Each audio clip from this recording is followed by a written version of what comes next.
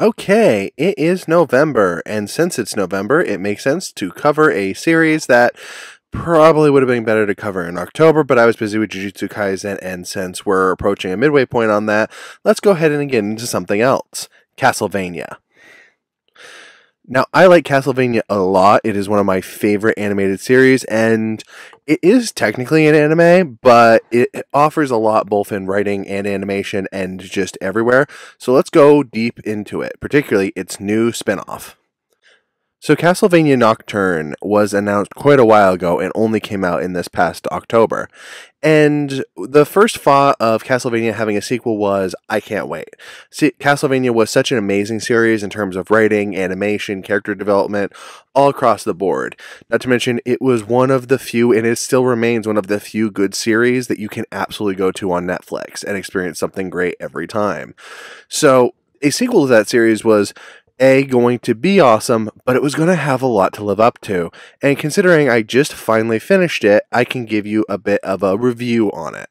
Now, we're going to get into other stuff in other videos, such as character development, world building, lore building, because I think in general that seems to do better on this channel, but a review is always a good place to start. So let's go with that. I suppose it makes sense to start with this as a standalone series rather than covering it as a sequel at first, because while it is a sequel, it is not directly connected to the original Castlevania. And as a series, it is good.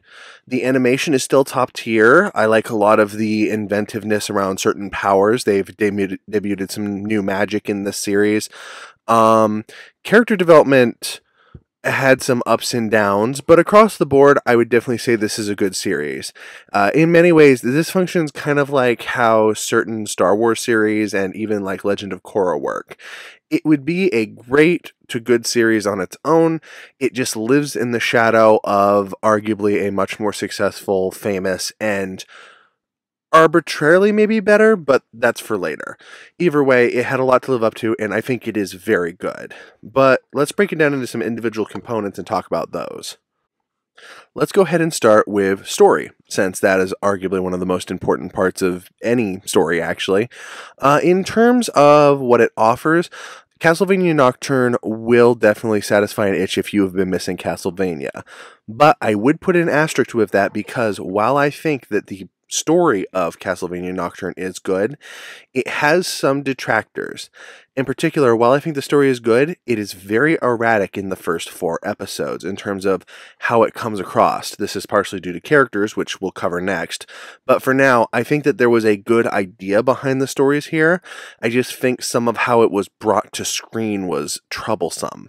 In particular, because this series actually has anywhere revolving around 5 to 7 characters at any given time.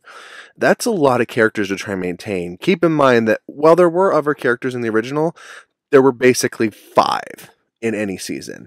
You had Sypha, Trevor, Alucard, then you had Dracula, and then you would usually have, in any episode, usually Isaac or Carmilla. So there were some other secondary characters that were obviously very important, but any of those characters would usually at least be a primary focus. Here, you're splitting across a lot of characters. You have Marie, you have Richter, you have Annette, you have Annette's friend whose name I struggle with because I have a hard time with French. You have Aurochs, you have Mizak, you have Elizabeth Baffoy, you have her second lieutenant, whose name I also had a hard time with. There are multiple characters in this series, not to mention there's a priest, and it's a lot. It's a lot of characters, and it's not that that's bad, it's just that, particularly in the first 3 episodes where you do expect that to be laid out really well, it's not. It's a little erratic, and I think that makes it a little harder to get into than perhaps the original, as the original had a really easy flow that worked you into the series and its characters really well. But, like I said, you do start off with some interesting items. I think in the actual story itself, the concept is simply that, this new generation of heroes has to deal with a vampire messiah, which will be a character who, through some means, will allegedly swallow all the light and essentially make it an eternal night for vampires. There were some teasings of this being a possibility in, obviously, the original Castlevania games, as well as even in the original Castlevania series. So it being here is perfectly fine, and the villain that they picked is an interesting one. I feel that she is kind of on that same intimidating level as Dracula, but we haven't gotten as much time with her yet in the series as perhaps we did with Dracula, which may or may not affect, your feelings around that character. It's kind of the same way I feel like Carmilla got more development in season 2, so that again was the struggle and balance of characters in this season. But that basic concept of all these characters interweaving stories coming together to essentially stop this end of the world both harkens back to the original Castlevania games, show, and just this general story. So I think that it worked really well, and I think that it offers good opportunities for future seasons because we already know season 2 is coming. So if story was erratic in terms of how it delivered characters and information, but was very good, I feel like it could be easily said that characters worked somewhat similar. Some of these characters are great, they have interesting stories, interesting personalities, and interesting powers and abilities. Others, not so much. I think that they wanted to recapture some of the feelings of the original. They wanted to expand on the idea of the original, enlarging the cast somewhat. And then I think they also had a bit of a hard time deciding exactly how they were going to do that. In terms of our main cast, we don't even have a main trio anymore. We have a main cast. Richter's the one we're really first introduced to, and he's probably my least favorite.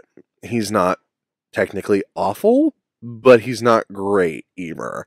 Richter feels like a very generic version of Trevor. Like if you were to just kind of describe somebody the general idea of the Belmonts, give them a very basic version of what Trevor was in the first season of Castlevania, that's kind of what Richter is. But he's not nearly as flawed, nuanced, or actually interesting. I think during the show, I said to somebody I was watching it with that Trevor acted like a dick even though he was actually a nice guy, and Richter tries to act like a nice guy even though he's actually kind of a dick. So I think that comes across, and yes, he has a whole tragic backstory. Then again, so does everyone else in Castlevania. It's kind of par for the course if you're in this world. So him being the way he is understandable, but not as interesting as it could be. And in terms of his power, we'll get to that in the world building segment, but his power is not as interesting as it probably could be. I get what they were going for, but it still could have been done better. Which brings us to Maria, who is obviously the second introduced character. Because if I'm doing these in order, even though I'd rather do them in order of interest, but Maria is... I don't know. If I don't like Richter, I have a hard time whether I'm placing Maria above or below him because she is just as annoying and bland. I get her concept. She's kind of, again, she's supposed to harken back to Sypha and being a very outspoken and fighting for the people person. The problem is that, for some reason, all of this cast, with the exception of only 2 characters, are like children. Richter seems like he's barely able to drink, and Maria is literally said to be a teenager, and I think she's like 16? Something like that? I'll have to double check on the wiki if they even confirmed it, but they say specifically teenager, so she couldn't go in the bar. So why are cast our kids in this version as opposed to the young adult category that the original Castlevania was in? I don't know. But either way, it doesn't help the case that we're supposed to be looking at her as like a revolutionary leader, and she doesn't seem like she should be here. She seems like she should be waiting to go get a driver's license. And while I do like proactive young characters, there's something to be said for the fact that it doesn't quite fit with the vibe in Castlevania, And then there's the fact that while I think her magic is interesting, she can actually summon spirit animals. We don't know how it works. Again, that'll go into world building, but I feel like a lot of things about her character are, I don't know why she's here. I don't know how it works.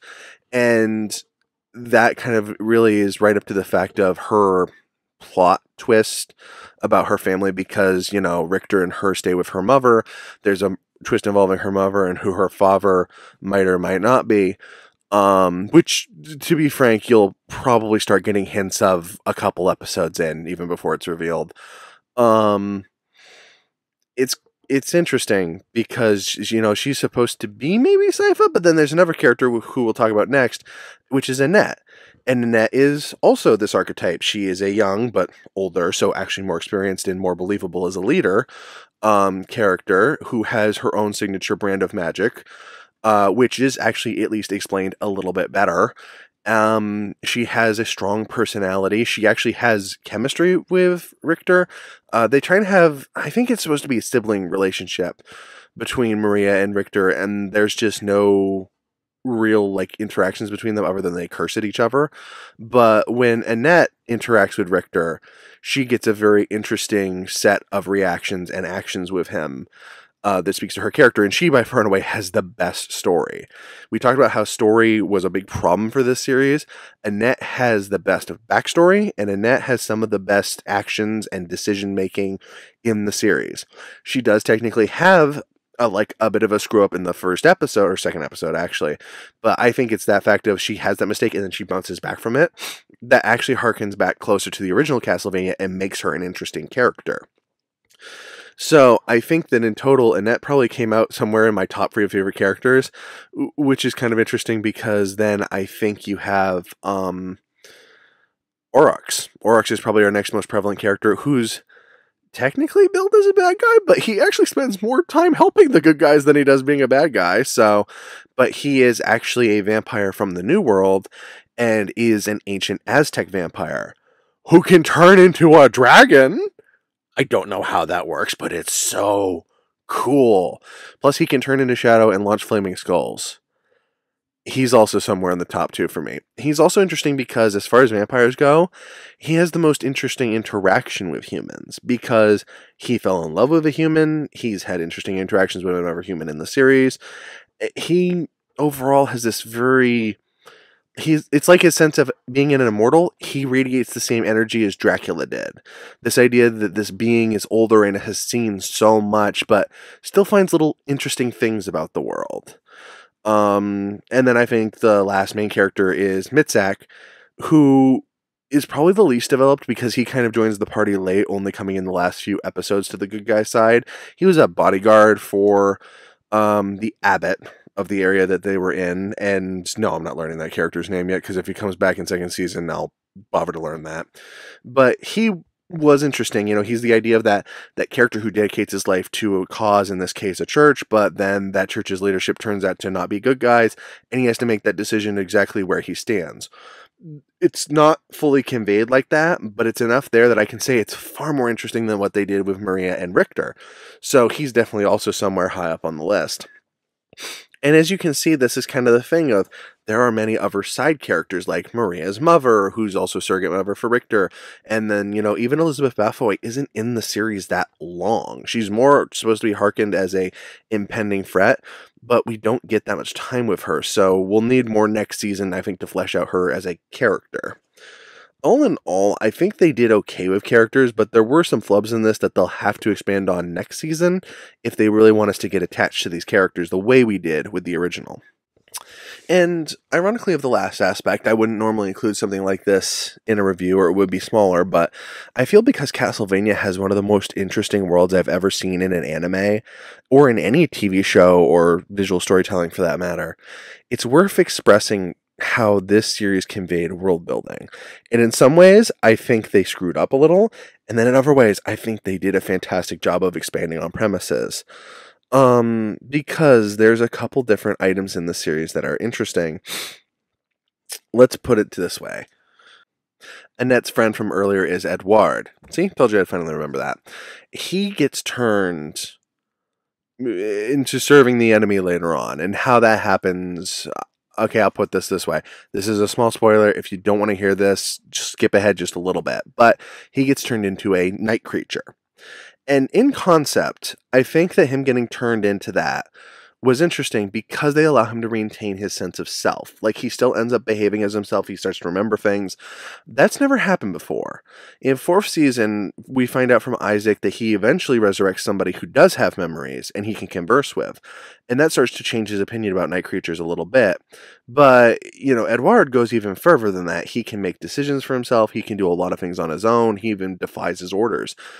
there's so much that could be interesting explored with that wasn't in this season, but it's a good change because the method of how he was turned into a night creature is drastically different than what we saw in the original Castlevania. And because of that, I feel like that's a good opportunity to explore maybe this was a different process for that. So I'm willing to let that ride. But in some other ways, they alter a little bit how certain things work. In particular, speakers are a bit weird in this series, in particular because the way that speakers are portrayed is almost non-existent. I mean, even though a few characters are technically speaker magicians, the speakers themselves aren't present. And throughout the series, a lot of people can use magic, in particular speaker magician magic. And while don't get me wrong, I'm sure there are people in each speaker caravan who can use magic. The degree to which they can use it is a little weird because it feels very cheap. Not because they can all use the magic. I mean, the original, magic is just intent. With a little bit of education and a little bit of willpower, anybody could do magic. That's fine. But they seem to have cut down on the effectiveness of said magic in order to justify multiple people having it in the show. And that's just a tad bit disappointing, I'm not going to lie. The only reason I can assume there might also be more people now is that Sypha might have encouraged more of her people to take up magic. But if that's true, I don't get why you would debuff the magic itself to make it weaker. The whole point is that she would want people to learn it to make them safer. So that was a significant aspect of it. I was going to say asset. In some ways it is an asset. But then we also got new magics introduced in the series, like Annette's form of magic that comes from her ancestors. Because apparently she's descended from gods, which sound frankly awesome. And makes me wonder if that'll have anything to do with the Infinite Corridor. But, she's essentially able to, on her father's side, wield earth and metal, which is fantastic. We've never had somebody that could do that in the show. It's explained that because of a hereditary trait, she can do that, which I'm not great with hereditary magic in this series. Every aspect of magic has always been stated to be an education, although some magic could be affected by your living status. For example, there couldn't be a vampire forge master, for example, but nothing about this has been genetic, and I'm not happy about that being introduced. But it's not that she instantly got earth powers. She still had to train with a priestess and learn, so it's basically similar to how we're depicted of Hector and Sypha being somewhat magic prone as children, and they just refined that ability. So I think it didn't break anything. It just works really well for introducing a whole new concept of magic to the series, which looked awesome. In regards to establishing previous lore and where this sits, 300 years is a long time, so I wasn't expecting a lot of connections back to the old series, and there are some, in particular. For some reason the whip got handed down. I have no idea why the whip, not the Morning Star, got handed down, because the Morning Star was the more prevalent weapon, but okay. In particular, also, all the Belmonts now have magic because of Sypha's bloodline. Again, magic was never tied to bloodlines, but that seems to be a bit of a change they're trying to institute. I'm not a big fan of it, but it's there. In regards to other stuff, ironically, this is called Castlevania. Castlevania doesn't appear in it, at least not yet. The castle itself is not present. It may appear at some point, which I would certainly love if it did. It's kind of a character almost onto itself, and one of the few characters that could still exist 300 years later. So I would like at least a cameo of that at some point.